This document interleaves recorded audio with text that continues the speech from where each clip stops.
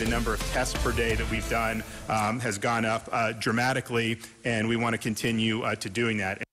State officials are racing to test as many people as possible for COVID-19. Now, all of this comes as Florida is on the brink, if you will, of becoming one of the nation's next hotspots. Governor Ron DeSantis says more than 60,000 people have been tested for the virus in the past couple of weeks. More than 6,700 tests came back positive.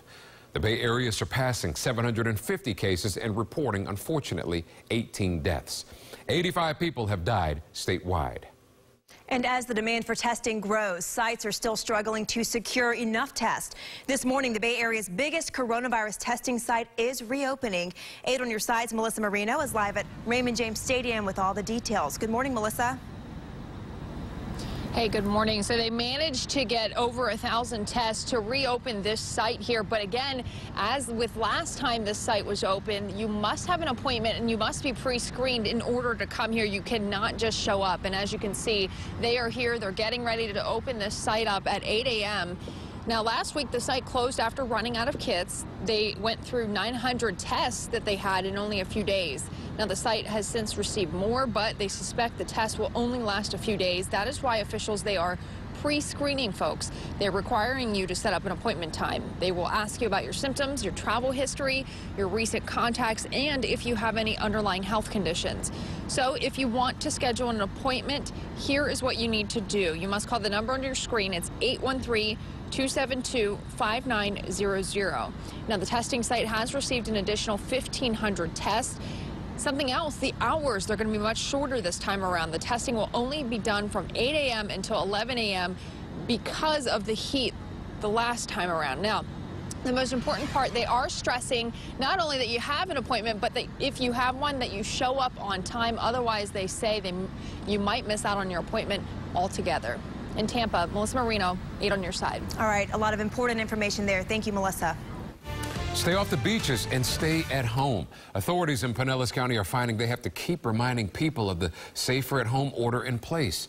Orange barriers right there, signs, caution tape, it's all over the place. You catch it at parking lots, public access ramps, and entrances to beaches like Treasure Island. But guess what? It's not enough to keep people away. Look at that person there, fishing. Police say the safer at home order worked in the very beginning, but now they're seeing more and more people ignoring it.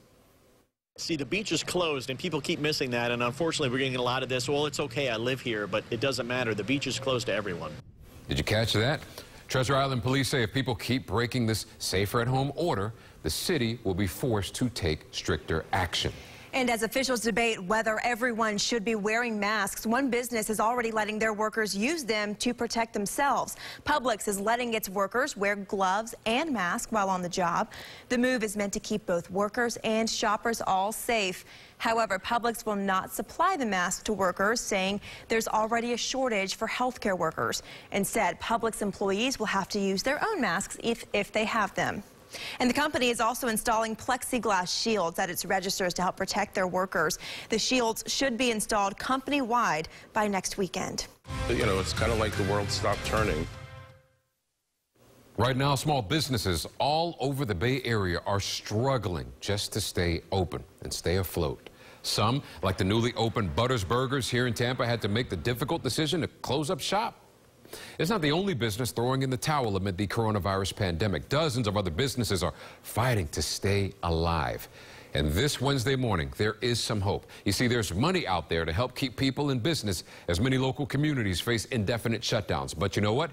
Some business owners have to move quickly, as it could take some time to process aid requests, and the money could run out.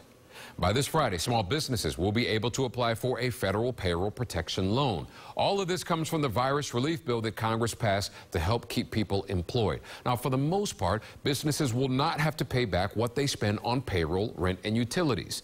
There are some other options out there, but they are loans that you will have to pay back. Keep that in mind. That information is on our free WFLA app. Time now 6:06, and we all know paying for college isn't cheap, but with virtual classrooms becoming the new norm, many students have already paid for services they are no longer using. Now there's a growing push to give some of that money back. Schools like FAMU and Florida State are reimbursing dorm and meal plan costs. Students say giving that money back just makes sense. So I think by at least reimbursing the dorm and the food, that makes up for not being there and not like utilizing those facilities, because you're still doing classes online, so the tuition still makes sense.